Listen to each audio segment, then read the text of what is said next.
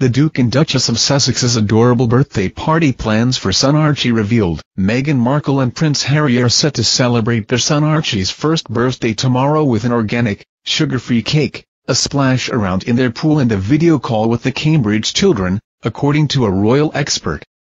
Prince Harry 35, and Meghan Markle 38, are currently living in a Malibu mansion with their son having officially stepped back from royal duty at the end of March. There were reports that the Queen was buying him a wooden rocking horse, but Katie says, that's not really her style. She tends to give understated gifts. She adds, the Queen will wish him happy birthday this week via Zoom, as will the Cambridge children. They haven't seen their little cousin in months, so they've been looking forward to seeing how much he's grown. Meanwhile, she also claimed that while the family are busy settling into life in Los Angeles, the thought of having a little brother or sister for Archie is very much on the agenda, as the couple are still considering having another child. She said that while Prince Harry and Meghan have a lot going on searching for a permanent residence, preparing for the launch of their charity and getting used to life in Los Angeles, the thought of a second baby isn't off the cards.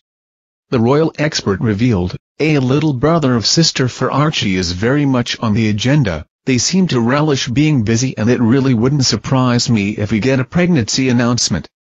Katie revealed how the couple and their son might spend a quieter day for his first birthday tomorrow. She explained that they don't have a big entourage in their home, with just a nanny, housekeeper and security on site during the lockdown.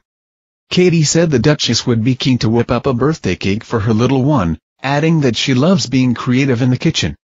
But far from a sweet and sugary treat for Archie, the royal expert said it would likely be organic, possibly sugar-free and suitably healthy for the family.